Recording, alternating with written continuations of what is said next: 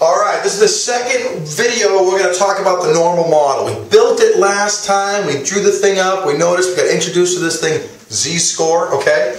We're going to talk about that, calculating z-scores and stuff like that, and in a minute, but first thing I want to do is talk about a function that connects the two rows of the model. Remember, we talked about everything above here is in the model. So the z-scores, these always correspond with each other. So I just want to make sure we know how to go back and forth from z-score to percentile. So that's what we're going to talk about right now. Going from z-score over to percentile and back. And the way we do that, to go from z-score to percentile, we use this function NORMCDF. And your input is two z-scores. I like z left, z right. To go back the other way, you use the function called inverse norm. You just put the percentile in and out pops a z-score. So remember, we're talking about chipmunks and acorns. We'll get back to that in a minute, but let's just put some numbers in to get used to how to use this thing, NORMCDF and inverse norm. Because these guys are always paired. Okay? There's a table in the back of your book, and it tells you, if it's a table, it never changes. So you know that a z-score on the outside always goes with this percentile, or any percentile always goes with that same z-score, always. The calculator does it for you. It's a little bit easier. So I'm going to just show you a couple things on your calculator first, and then we'll come back up here and take a look at doing them and looking at some more stuff. So let's go right in. Where are we going to find it on our calculator? That's the question first. And how are we gonna do this stuff? So we're talking here about a normal distribution. So let's just talk. Here's my calculator right here. What do you think my distributions are going to be? Oh, look at that, dister. So I hit second dister, and look what comes up: NORMPDF, NORMCDF. So the first one we're going to talk about is NORMCDF. So I'm going to go down. I can hit the number 2 or scroll down and hit enter, either way, and I have NORMCDF. Now notice what I talked about. NORMCDF up there. It says you need a z left and z right. You put two z's in. Ooh, interesting. So let's see. If I put this z-score, let's see, where's my marker? If I put -1 in and 1, what percent should come out? What percent is between a z-score of 1 and -1? Let's look. 68% of the data. We know 68% of the data is between a z-score of -1 and 1. Remember what z-score is, just the number of standard deviations away from the mean. So let's put in NORMCDF, -1, 1, and let's see if that area, 68% of the whole curve, the area under the whole curve is 1, so this should be 68% of that, 0.68. Let's try. Here's z-score. I got NORMCDF. I'm going to put in -1, 1, but make sure you use this negative down here. -1, comma, 1, and my parentheses. There it is. Let's hit enter. Bingo, 68%. Cool. Let's see what's between a z-score of 0 and 1. Second dister 2, NORMCDF. Let's see what happens. Let's go 0, comma, -1. Let's see what's between those two. Oh, you can see me. Let's see what's between those two. Enter.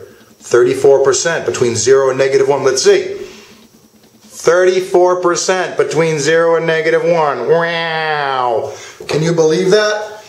So what percent, so you can see this is happening. So it's kind of cool. I can put any of these things into NORMCDF. I can put -2, -1, and 13.5 should come out. Let's see.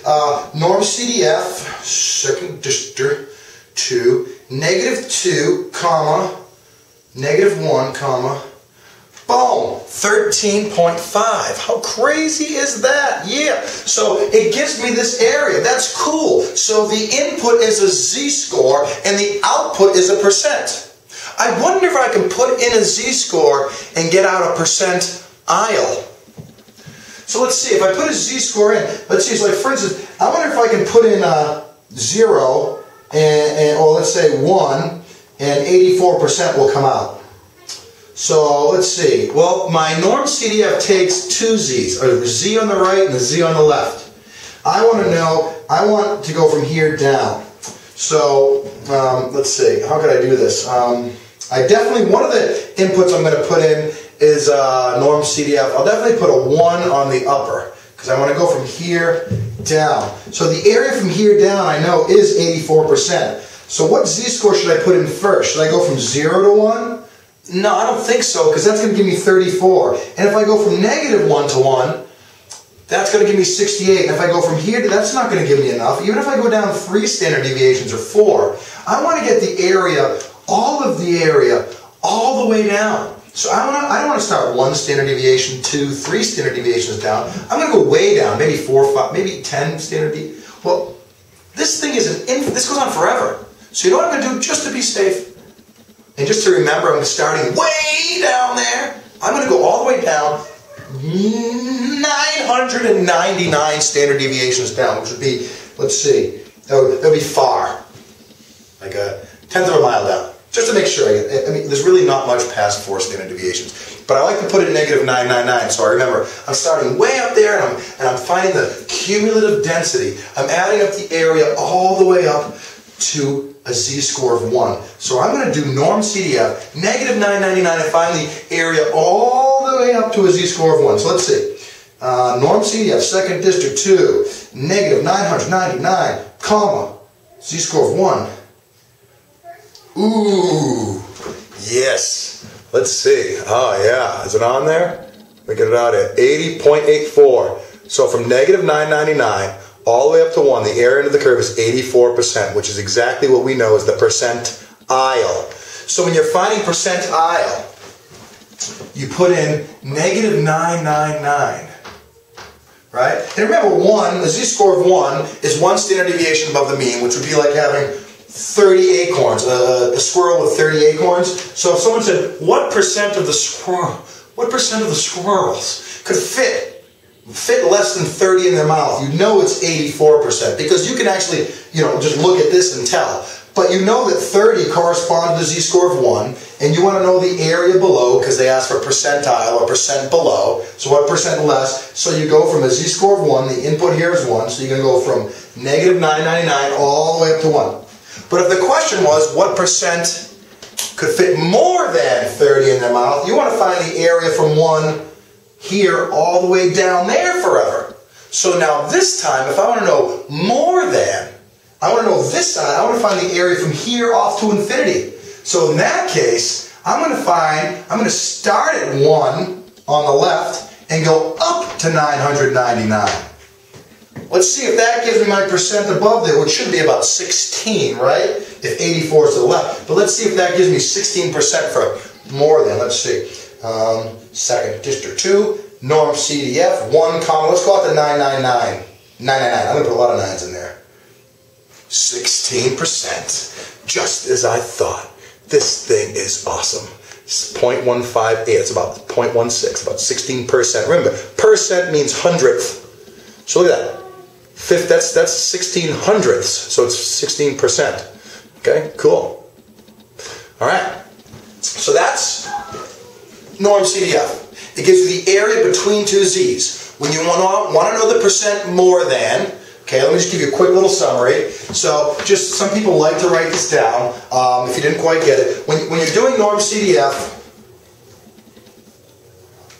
you go from negative 999 up to the z-score when you want to know percentile or less than. You go from the z-score up to 9, you start at the z and go out to 999 when you want to know more or percent more. And you go between two z's when you want to know percent between. Right? So if I was like to ask you, what percent of the chipmunks could fit between 18 and 24 acorns in their mouth? Well, I find the z-score for 18, which is negative 1, find the z-score for 24, which is 0, and I have the z-scores that go with these two numbers. There's a calculation, we're going to show you that next. And I put in NORMCDF, negative 1, 0, and out comes 0.34, which is the percent between. That's NORMCDF. So notice NORMCDF, you put in a z, out comes percent. Okay? Now, the other one is inverse norm. So remember NORMCDF, you put in a z, z goes in, out comes percent. This one, you put in a percent, aisle, out comes a Z. So, I like to cross my Z's here so I know what I'm talking about. Good. Let's do inverse norm. Inverse norm, you put a percent aisle in. So I'm going to try a couple on here. Notice it was right below it. All right. Let's see. So let's go to second dister. Let's find out where that thing is here. Let's go in here to my calculator. All right. I'm going to hit second and distribution, and here they all are. And notice inverse norm is number 3. So I hit 3. There's inverse norm. Now what I put in here is a percentile in decimal form. So if I put in 0.84, 1 should come out, or close to 1, because it's not exact. When we memorize mean 68, 95, 99.7, it's a little bit off from that, but it's just close enough. So let's put in inverse norm 0.84, or I put 0.54, 0.84, enter, oh, 0.994, what's that? It's about, look at that, 0.994. It's about 1. Okay, it's a z-score. What comes out is your z-score. Z-score of about 1. What if I put in 0.975? Second district 3. Inverse norm, 0.975. Notice what's going to come out. It's going to be about 2. Z-score of 2. What if I put in negative? Same thing. If I put in 0.025, the second, but make sure when you're going to put in like the 3rd percentile or the 5th percentile, let's try the 5th percentile. It's 0.05, so we do inverse norm, 0.05. Let's see what we get. Second dister 3, 0.05. The 5th percentile, I'm going to guess. The 5th percentile is like negative 1 point something. Yes! Negative 1.64. I can tell just by looking. I get a kind of an idea. So like if I want to find the 60th percentile, it's going to be between, sorry, I'm going to put a 0 there, between 0 and 1, maybe like 0.3 or something, 0.3 or some number between 0 and 1, that's fine. Inverse norm 0.60. Let's see what inverse norm 0.60 is, the 60th percentile, just 0.6. Second district 3, inverse norm 0.6 is 0.25, about a quarter of a standard deviation above the mean. Look at that. About a quarter of a standard deviation, not a whole standard deviation, but about a quarter. This gets confusing because a lot of people will look at that and say, oh, that's about, that looks like about 25%. Well, it's 25% of a standard deviation, yeah, but I mean, that's the z-score that came out. It's 0.25 standard deviations above the mean. So don't confuse that. When we look what we put in inverse norm 0.60. So the 60th percentile is about 1/4 of a standard deviation above the mean, always. Okay, about 0.25. Look at about a quarter of a, not a whole standard deviation, but about a quarter of one would get you into the 60th percentile.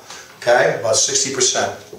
So that's how they work. So the way I like to draw it is I like to have this. Here's a little picture you can take home with you and remember it. All right, let's see. Let me erase that right there. I'm going to use this for the next slide too. But here it goes. To go from Z over to percent, we use NORMCDF. Okay, we'll go this direction. 2 z-scores, a left one and a right one. Okay, if you actually put them in reverse, you get a negative percent. So just take the negative off. You put them in reverse. But I like to put them in order because I want you to remember, like, you find the area between, and I want you to get it all situated geometrically in your head, so conceptually you'll get it. And then coming the other way here, we use inverse norm,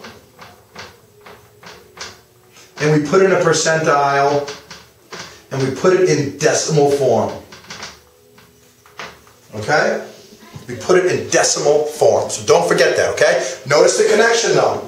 You put them in, 2 z's, it gives you the area between, it gives you a percent, you put a z-score in, out comes percent.